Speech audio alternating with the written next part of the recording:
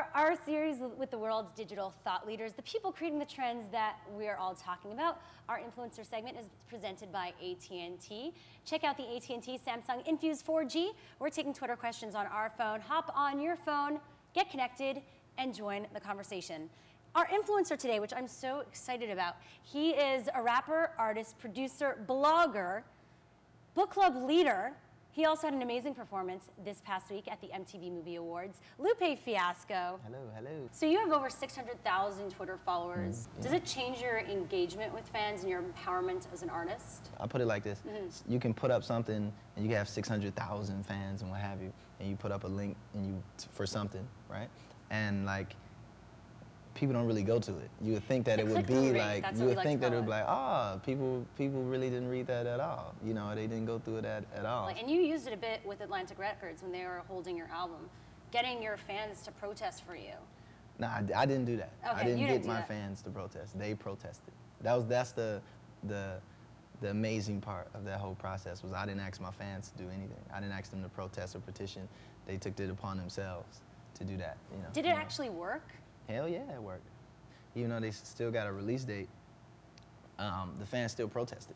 You know, they still came out. Yeah, they still came out. At first, it was RSVP for like 1,000 people, and once they got the release date, only 250 people came out. But you still had 250 kids all dressed the same with picket signs in front of Atlantic Records in the middle of the heart of the financial district in New York, you know, chanting Lupe Fiasco. Brings the power back to the artist. As far as power, I think that the power has always been with the fan. Like, 'cause at the end of the day, those are their customers. You know, these are your customers coming, demanding a product that they want to buy.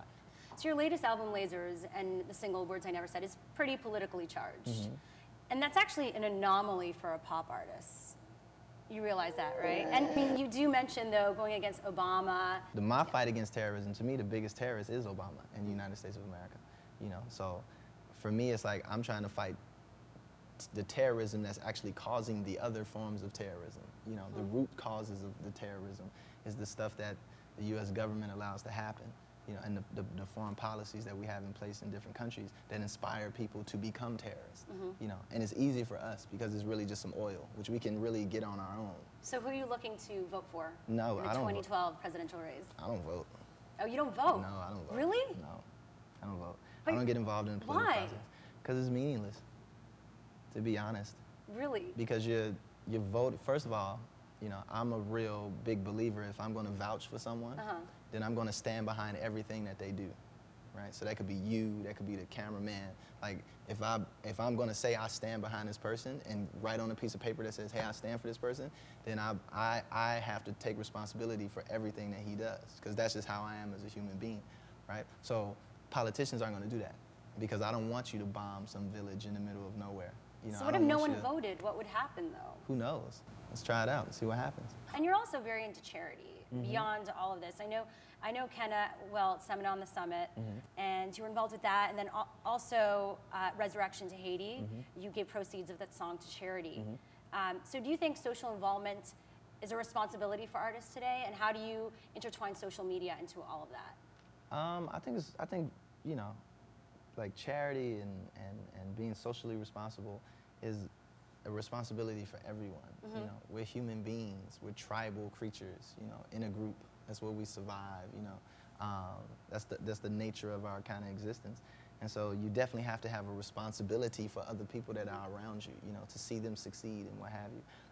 Or just to see them do better. So I think that's beyond me being an artist. Even if I wasn't an artist, I'd be doing the same thing. When I wasn't famous, I was doing the same thing. When I didn't have money, I was doing the same thing. You know, I'm still helping wherever I could. Me and my sister just started an organization called the Lupe Fiasco Foundation in Chicago, which is based on literacy and promoting health and wellness and education and all of that good stuff. And so, you know, the social media aspect of it comes in, it's that reach, you know, it's that big voice. And so we exploit it to the fullest extent, you know, to get that message of positivity or link to this charity or, you know, just this is the new book of the week or whatever we can do to kind of inspire that. And amplifies it. We actually have a Twitter question, speaking of Twitter, from Yaniv Fitucci. Thanks for the question. He wants to know when we're going to hear from your punk band Japanese Cartoon again. Japanese Cartoon. We had the one album called In the Jaws of the Lords of Death, which we put out last year, I think, last year, whatever, for free.